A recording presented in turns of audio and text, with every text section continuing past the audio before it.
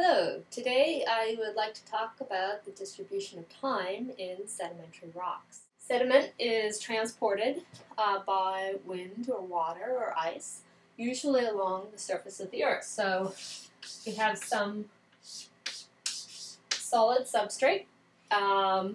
Usually this consists of sediment.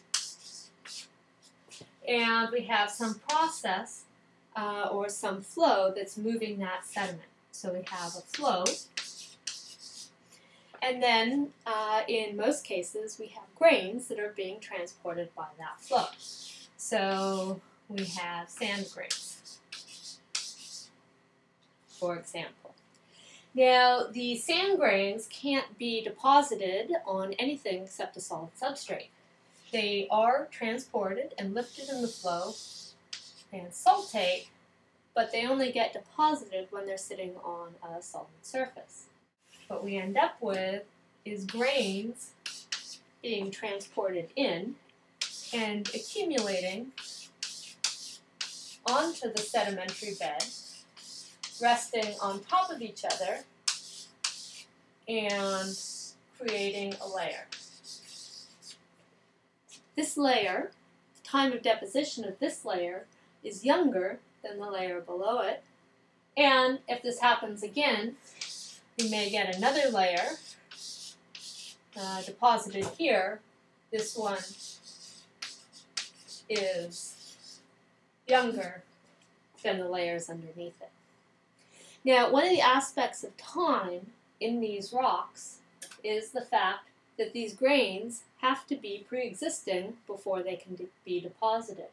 So we have older layers overlain by younger layers, but the age of the grains are all older than the age of the time that the layer was first deposited. So when we're looking at sedimentary rocks, there are a number of different ways we can tell the ages. We can measure the age of each grain, but as I just said, each grain is older than the age of the layer. So the age, and we can say, is always older than the age of the layer. If a volcano erupts with ash, there's only a very short time frame, sometimes as little as hours to a day, between the time when the crystals in that ash layer cool and when they're deposited. And thus, if you calculate and measure and then calculate the age of the grains in the volcanic ash, they are very, very close to the age of the layer, although it might be a day or two older. So what we really want to do to determine the absolute age of the sedimentary rocks is to find volcanic layers.